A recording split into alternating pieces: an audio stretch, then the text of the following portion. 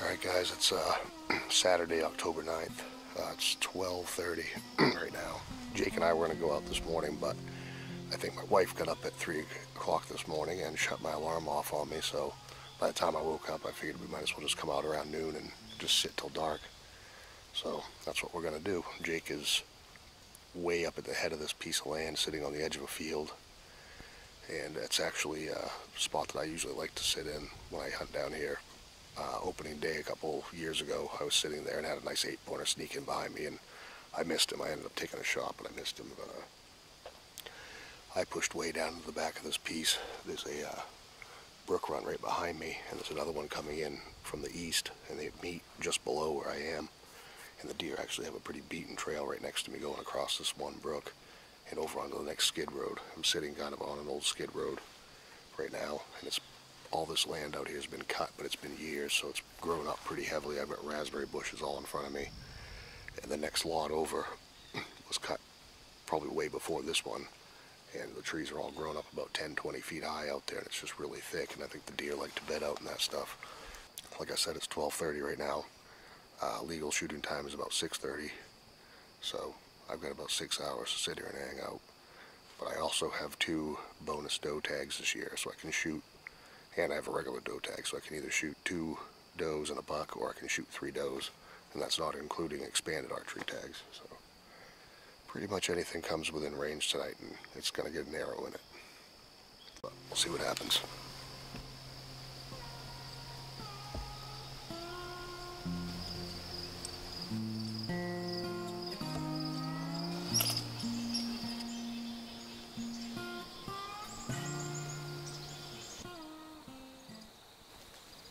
It's about 6 o'clock right now, 5 minutes of. About 5:30 I got a text from Jake. I guess he had a nice 8-pointer come sneaking up out of the corner of the field, and it ended up going right behind him, and I guess it saw him moving while he was trying to get his stuff together, but he said it didn't really freak out. It just kind of looked at him and turned around and ran off, and then just stopped and started walking. So close, but no cigar. He's doing better than me, though. I've been out here since 12:30, and I haven't seen a single deer, just about a million red squirrels. But we've got about a half hour of legal time left, so I'm probably going to give it about 20 minutes and start wrapping my stuff up. By then it's probably going to be too dark to shoot anything anyway, so at least somebody saw something, though. I guess he did get some video of it too. We'll check that out.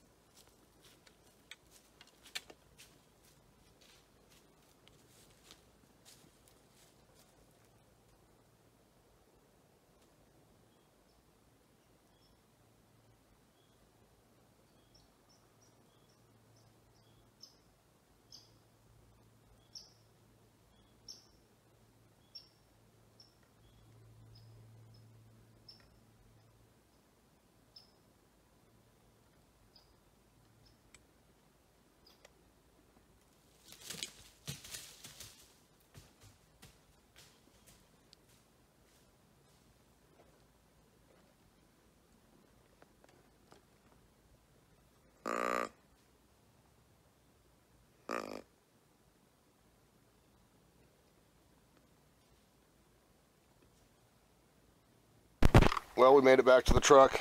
I didn't see any deer the rest of the night. Didn't see anything on the way out. Jake had that one nice little buck coming through the corner of the field and then kind of circled up around him, and he couldn't quite pull it off, but he'll be around. I think the way Jake explained it, it looked like or sounded like I haven't watched the video yet, but it sounded like he just caught his wind a little bit and didn't really know where he was or what he was, but things will start picking up soon. It's middle of October almost, so things can only get better from here. Thanks for watching. We'll catch you guys on the next one.